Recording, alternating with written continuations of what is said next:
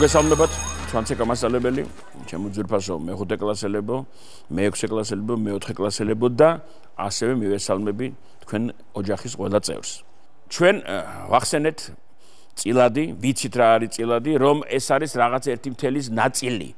მაგრამ ასევე ვთქვით, რომ არის კიდევ მთელი და კიდევ რაღაც ნაწილი. ძალიან ბუნებრივად აბატონო ერთი მთელი რაღაცა აღარ გვინდა მაინდა-მაინც ლობიაზე და ხაჭაპურზე დაბარაკე რაღაც ერთი მთელი და იგი დავყავი 4 ტოლ ნაწილად და ეგეთივე მთელი მაგ დაყოფილი 4 ტოლ ნაწილად და ამ მთელიდან ამაქვს აღებული 1 აი ამას მოვშლი მე ჯერჯერობით კიდევ ვაკეთებ ყველაფერს ძალიან თვალნათლივ რომ წილადი დღეისაკეთ მე-5 კლასელისთვის თუ მე-8 კლასელისთვის თუ მე-7 კლასელისთვის ეს იყოს ძალიან გასაგები. აი ახლა რა დავწერე მე აქ.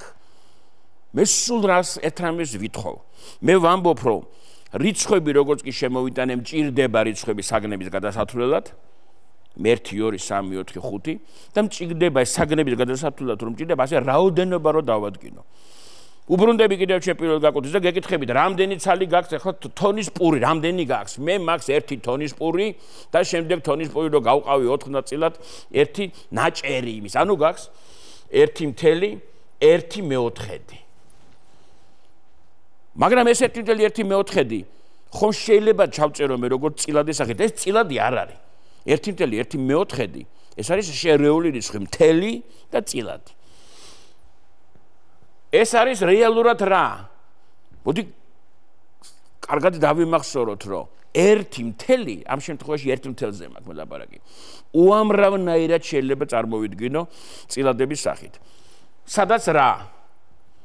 მრიცხველი და მნიშვნელი არის ერთმანეთის ტოლი, მაგალითად 7 მე-7 დაუბრუნდეთ იმ თავდაპირველ ჩვენ განსაზღვრებას. 1 მთელი დაყოფილია 7 ტოლ ნაწილად და ავიღე 7-ვე. ან მოდი ასეთ შევხედოთ. ჩვენ თქვით რომ წილადი არის გაყოფა 1 მეოთხედი 1 მეოთხედი გაყოფა ხომ შემიძლია დავწერო მეთქი ასე 1 გაყოფილი ეს არის 1 გაყოფილი 4-ზე იმიტომ რომ 1 პური რომ გავუყო 4 ბიტს რამდენი აქვს თითოს აქვს 1 მეოთხედი მაშ ბრუნდები აგერ ისევ იმიტომ რომ ეს მე გამოთვლებში ძალიან ბევრჯერ დამჭირდება. 1 შეიძლება წარმოვიდგინო როგორც 7 მე-7, როგორც 10 მე-10. ძალიან ბევრნაირად, უამრავნაირად, მაგრამ თუნდაც წინ გაუსწრებ თქვენს პროგრამას ნებისმიერი და უამრავი ეს სხვადასხვა რაღაცაა.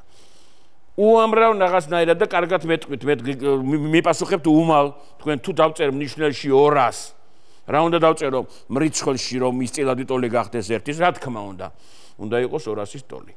ეხლა ამას რატომ ვაკეთებ მე რომ 1 მთელი 1 მეოთხედი ეს ჩვენ თქვით ადრე რომ ეს არის 1 მთელს დამატებული 1 მეოთხედი. მაგრამ ახლა მე 1 მთელს მაწყობს 1 მთელი ამ შემთხვევაში რომ მე წარმოვიდგინე როგორც 4 მეოთხედი, იმიტომ რომ 1 მეოთხედს უმატებ. მე კი ტოლ მნიშვნელიანი წილადების შეკრება ვიცი. მაშინ მოდი დავწეროთ 1 მთელის მაგერად 4 მეოთხედი და დამატებული 1 მეოთხედი. რას ვაკეთებ? შერეული რიცხვი, მაშინ მთელი და წილადი გადამყავს არაწესიერ წილადად. ეს უდრის საერთო მნიშვნელი არის 4. ზემოთ იქნება 4-ს დამატებული 1 და გამოვიდა 5 მეოთხედი. აი ჩემო ბატონო, 5 მეოთხედი წილადი, რომელიც არის არაწესიერი რატომ? იმიტომ რომ რიცხველი მეტია ნიშნულზე, რომელიც არის 1 მთელზე მეტი.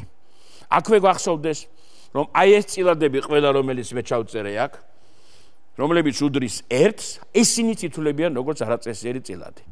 მაშ დავადგინე, მე რო გითხრა რაღაცა წილადი და გეუბნები რომ ეს რაღაცა წილადი არის წესიერი. და მეორე წილადი რაღაცა დაგიწერე არის არაწესიერი. უმალ რას მეტყვი, როგორ ნიშნავს დაწერ მათ შორის. ნებისმიერი წესიერი წილადი ნაკლებია ნებისმიერ არაწესიერ წილადზე, იმიტომ რომ ნებისმიერი წესიერი წილადი 1-ზე ნაკლებია, ნებისმიერი არაწესიერი წილადი 1-ის ტოლია ან 1-ზე მეტი. აი ახლა მოდი ვნახოთ როგორ გავუნაწილებ მე 5 რაღაცას დავარქოთ ისე პურია 5 რაღაცა განაწილება მინდა რომ ძალიან ცხოვრებისეული იყოს, გესმით? 3 ბიჭს 1 2 3 4 5 უნდა გავუნაწილო ერთს ნიკოს ლევანს და რატო 3 ბიჭს მაინდა-მაინც და გავუნაწილოთ ვიღაცა თინიკოს. არის ერთი ვარიანტი. ეს 3 რომ აქვს, თითო-თითოს მივცე. ერთიც მივცე ამას, ერთიც ამას და ერთიც ამას. მივეცი ხო? დამჭა ეხლა ეს 2, ეს 3 განაწილებული მაქვს. ეხლა ეს 2 როგორ გავანაწილო? ეს 2 უნდა გავანაწილო 3-ს. ერთი რომ მივცე იმას არ გამოდის. ჩვენ ეხლა ხვდებით უკვე როგორ უნდა გავაკეთოთ. მოდი ამასაც დავყოფ 3 ტოლ ნაწილად. ამასაც დავყოფ 3 ტოლ ნაწილად. აი ამ მეოთხედან ეს რა არის? 1/3. ამ პირველ ბიჭს მივცენ დავუმატებ 1/3. ამედანაც ამ მეორეს დავუმატებ 1/3 და მესამესაც დავუმატებ 1/3.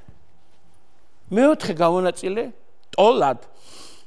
კიდევ ამბობ დასაწყისში ვეთქვი, განაწილება ამ შემთხვევაში წილადებზეა საუბარი. ტოლად განაწილება, თორე განაწილება ყოველთვის არ ნიშნავს. ტოლად განაწილებად მე ვთქვი.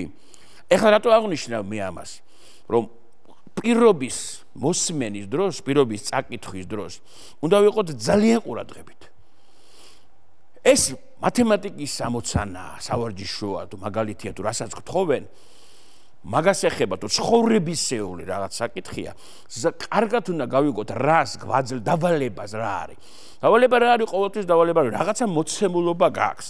გეუნებიან რომ მარტივად რა თქვათ, მანქანის სიჩქარეა 20 კმ/სთ და რამდენს გაივლის ის 5 საათში. კარგად უნდა გავიგო. პირობა სრულად არის, თუ 20-ია და 5 რამდენს გაივლის და გეტყვით, კარგად გაგებული, გააზრებული ამოცანის პირობა, ეს უკვე ნახევრად გაკეთებული საქმეა. გავაგრძელოთ ახლა ეს. მაშინ მეოთხეს დავარიგე და მესამესაც ვაკეთებ. მეხუთე ამ თონის პურზეც ვაკეთებ იგივეს. 1/3 ვუმატებ თითოეულს. ხედავთ რომ განაწილდა ყველაფერი ძალიან სწორად, თანაბრად. მაშინ რამდენი აქვს 1 პირველს? პირველს აქვს 1 და 2 მესამედი. არა?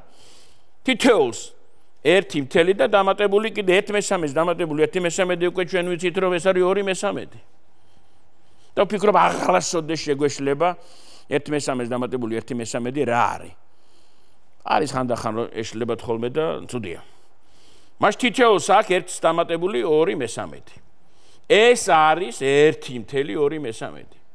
მაგრამ მე თუ ჩავწერ ამას როგორც არაწესიერი წილადი, ეს 1 ხომ 3/3-ია.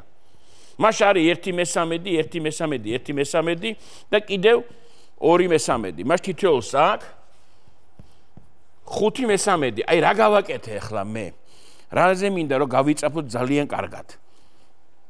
არაწესიერი წილადისგან გამოყოფა მთელის, რასაც ქვია არაწესიერი წილადის გადაყვანა შერეულ რიცხვად და შერეულ რიცხვის გადაყვანა არაწესიერ წილადად.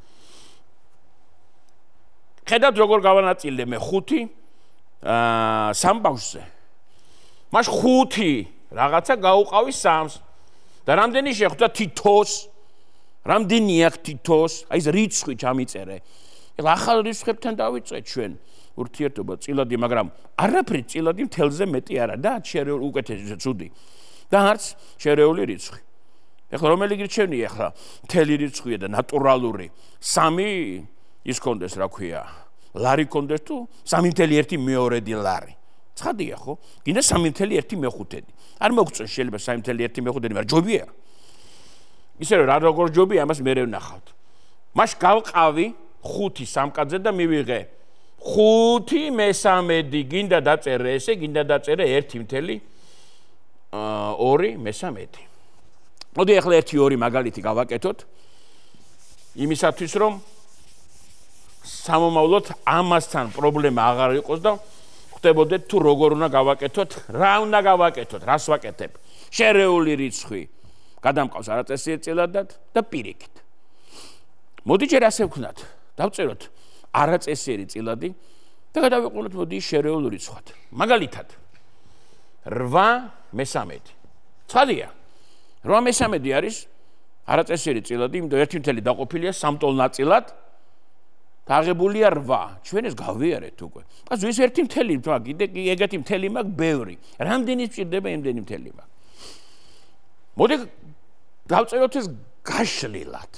რა არის 8/3? ეს არის 1/3, დამატებული 1/3, დამატებული 1/3, დამატებული 1/3, დამატებული 1/3, დამატებული 1/3, 1, 2, 3, 4, 5, 6, დამატებული 1/3, დამატებული 1/3, 8 ჯერ, არა?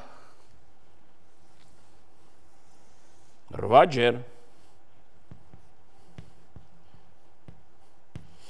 ვაცრავ ცოტა გადახვევისათვის, მაგრამ ჩვენი სწავლების და მათემატიკის გაკვეთილზე ჯდომის ახლა მეცადინეობის სტილი ასეთი აუცილებლად ხელში კალამი, სასურველია, ზოლის ოჯერდებიან ნერვეული და ამის ყველაფრის ჩაწერა. აბა შევხედოთ რა ხდება. 1/3 დამატებული 1/3 და 1/3 ამან მომცა მე 3/3. 3/3 კი არის რა 1/1. აქაც მაქვს მე 3/3, ანუ 1/1 და დამჭა 2/3, ანუ მაქვს რა 1/1, დამატებული 1/1 და დამატებული 2/3. ეს 1/1 კი არის 3/3 და 3/3 და დამატებული 2/3. გაუგებარი აქ არაფერი არ არის. აი ამის ქვემო წერია მისი ტოლი ეს არის რამდენი? 2/2/3. აბა შევხედოთ. მე რომ ასე გაშლილად არ გამეკეთებინა, უფრო მარტივად ვერ მიხვდებოდი ეს როგორ გამეკეთებინა. უყურეთ 8/3-ში ნიშნელი არის 3. 1/1 რომ შედგეს. რამდენი მესამედი მჭირდება? რამდენი მესამედი უნდა ვიყო რომ იყოს 1/1? უნდა იყოს 1/3 3ჯერ. მე ხალხ დავწერ 1/3 გამრავლებული 3-ზე, თქვენ შეიძლება მითხრათ რა არის ახლა ეს 3-ზე გამრავლება, მე არ ვიცი. როგორ არ ვიცი?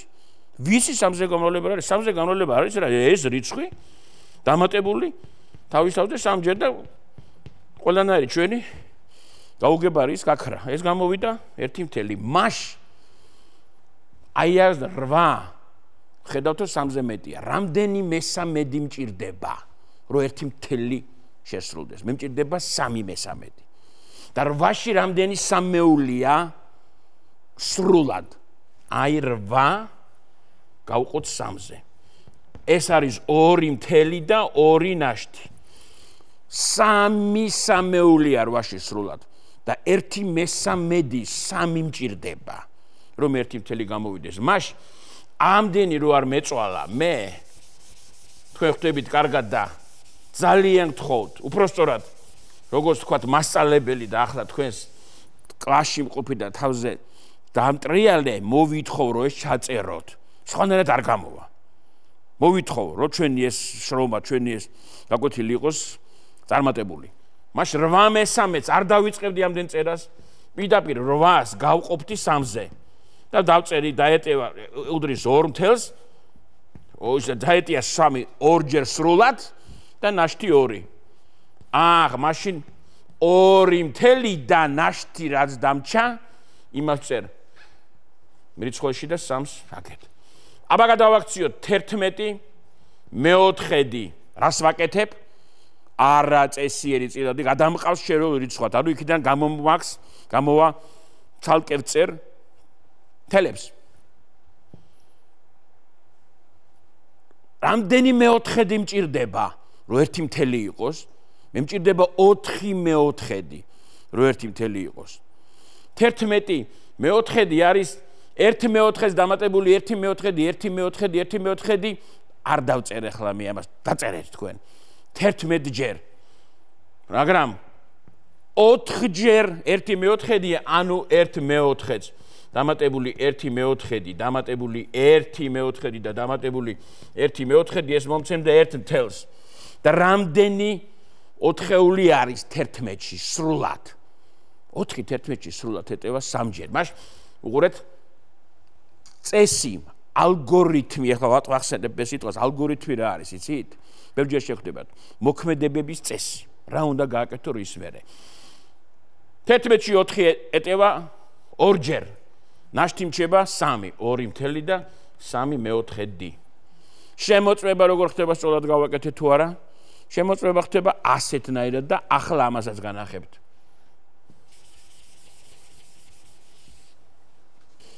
მაშ დღეს გავაკეთეთ ერთი მნიშვნელოვანი რამ, დავინახეთ არაწესიერი წილადი, დავწერეთ ცლად, თუ როგორ უნდა გადავაქციოთ შერეულ რიცხვად, ანუ გავუყოთ მთელი. სერიოზული საკითხია, გთხოვთ დაუჯდეთ და ყველაფერი დაწეროთ და კარგად დახედოთ და გაიანალიზოთ. მომავალ დაკვეთილამდე.